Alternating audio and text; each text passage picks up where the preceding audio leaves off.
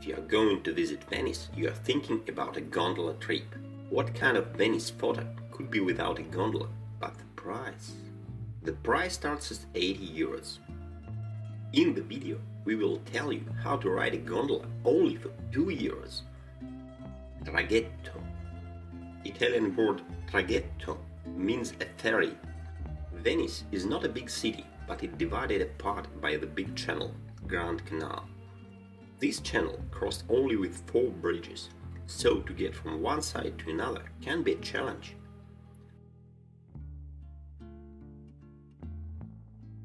For a long time there was only one bridge and water buses do not exist. So to get from one part of the city to another could take plenty of time.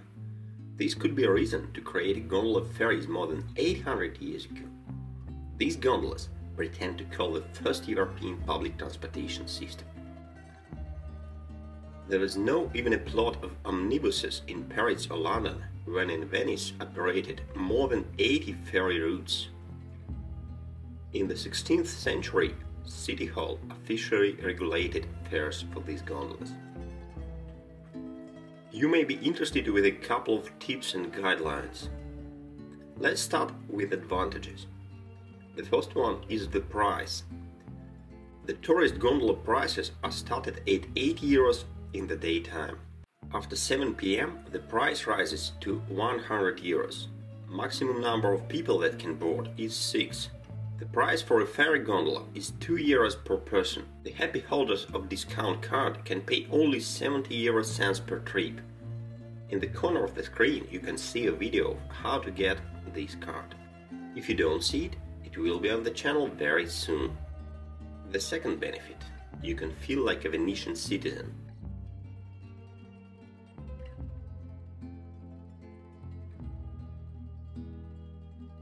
In tourist gondola, you will be addressed in English or several other non-Italian languages. The sailor points to the nearest palace and tells the story behind it. He could even sing, sometimes, maybe. All these have nothing in common with living in the city on water. On a ferry, you can feel yourself like a real local person for 2 minutes.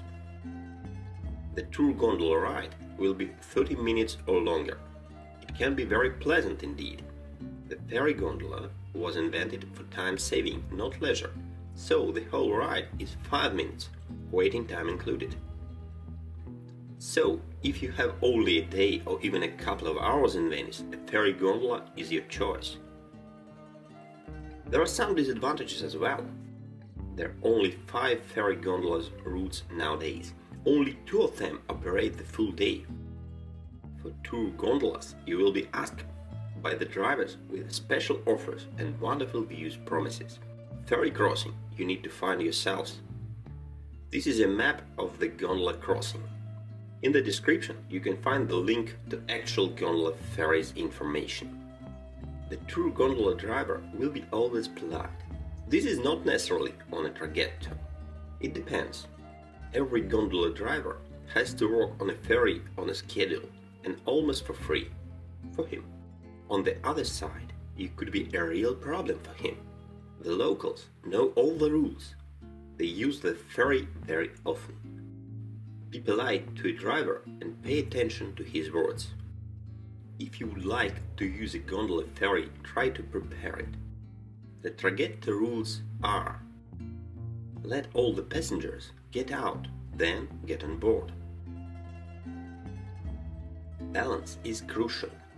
Try to stand at the center line of the gondola. You can sit on a board or a special bench. The locals stand all the way. But it may be not easy for you. Mind your back, hands and fingers, especially when you sit aboard and or wearing a backpack. You can hit them during boarding. Be careful when getting out of the gondola. Don't push it too strong if you don't practice martial arts or yoga. Be polite and prepare money in advance. Traditionally, people pay after the ride, and the driver will be thankful if you don't search your pockets after get out. That makes a delay.